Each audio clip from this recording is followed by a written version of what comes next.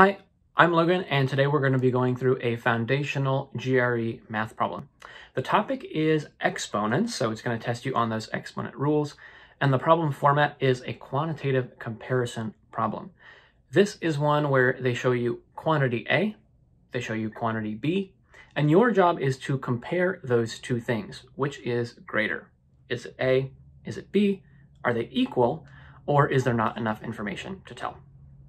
Okay, go ahead and try this one, and then I'll show you how I would do it.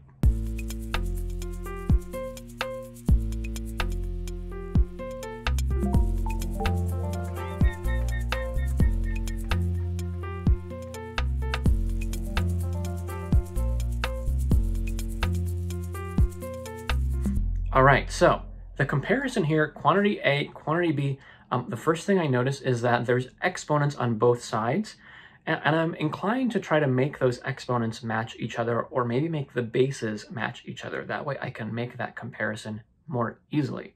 And by the way, if you're tempted to go to the calculator for this, just remember the GRE calculator only has 8 digits, so these numbers are actually going to be too big to put into that calculator. You're going to need to do something by hand. Okay, I'm going to show you an easy trap to fall into on this problem.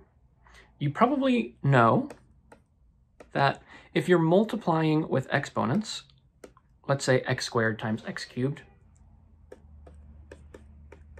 you're going to add those exponents and get something like, in this case, x to the 5th.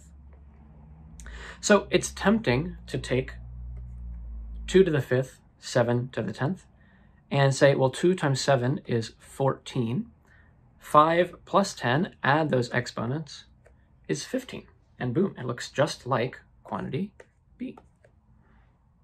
But is that correct?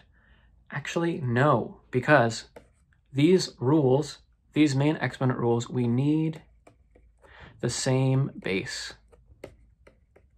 So that means that, what we did here, check, that's all good. This, no good, because they're not the same base. 2 and 7, I can't multiply them together and add those exponents together. I can only add those exponents if I have the same base to begin with. So let's get rid of this and try the way that I would actually do it from the start. Okay, so how do you do this one if you can't smush together that 2 and that 7 to get a 14? Well, you can do the opposite. That 14 over there in quantity B, let's take a look there. Why quantity B? Well, actually, if you know your exponent rules and you remember that we can only use them if it's the same base, quantity A is a no-go. There's not much more we can do to combine those numbers. But maybe I can make some adjustments over here. 14, you can express 14 as 2 times 7. I can factor that out. And that exponent is going to hang around. It's going to stay up there as the exponent on this 2 times 7. And what happens then is that the exponent distributes itself. So it's going to come down onto the 2 to the 15th, 7 to the 15th. And now check this out. I don't have the same exponents, but now I have the same bases. I have a base of 2 and 7 on the left, and a base of 2 and 7 on the right in quantity B. And the quantity of exponent, or excuse me, the value of the exponents are higher in both cases on the right in quantity B. So what that means is I have more 2's in quantity B, I have more 7's in quantity B. B is greater. More 2's, more 7's being multiplied, that's going to accumulate to a larger number, actually a much larger number. So the correct answer is B. Quantity B is greater. What are some takeaways from this problem that you might be able to use in other ones? First, be careful about those exponent rules. They only work when the base is the same.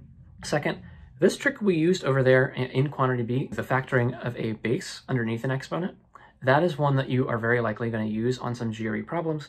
The GRE loves to make us factor bases to get the prime factors and bring those exponents down onto those factors. Thanks for watching. Subscribe for more of these Math Spotlight videos from Manhattan Prep, and tell us in the comments how you solved this one.